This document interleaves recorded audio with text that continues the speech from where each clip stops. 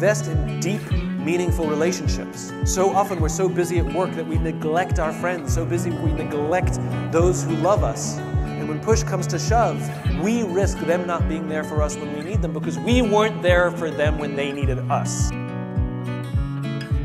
The prerequisite for spending time with any person is that they nourish and inspire you. They feed your flame. Look at your last 5 text messages. Are those people feeding your flames or dousing your fire?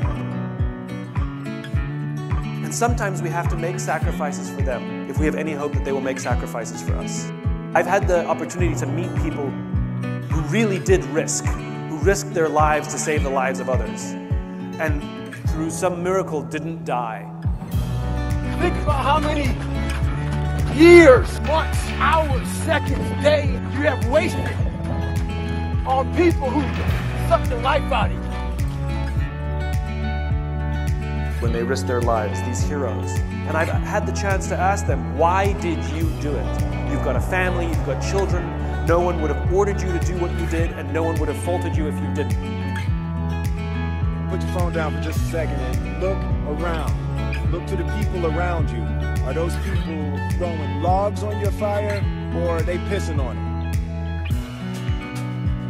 Why did you do it? And they all give the same answer, because they would have done it for me. It's the undying belief that our friends will be there for us. The people that you spend time with are going to make or break your dreams.